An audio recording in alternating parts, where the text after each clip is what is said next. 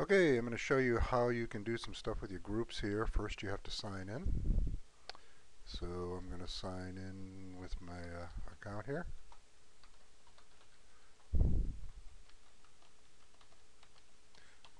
No peeking at my password.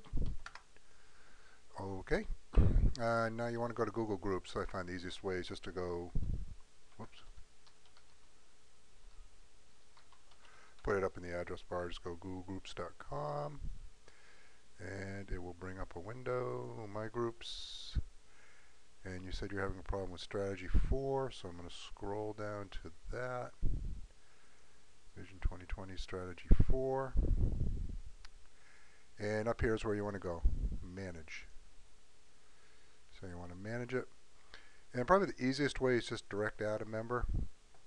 And you had said it was Ken Lozier that you're trying to get in there, so I'm going over to the other screen and copying his email address. And you just put it in here like this. You write a message here. Da, da, da, da, da, da, da.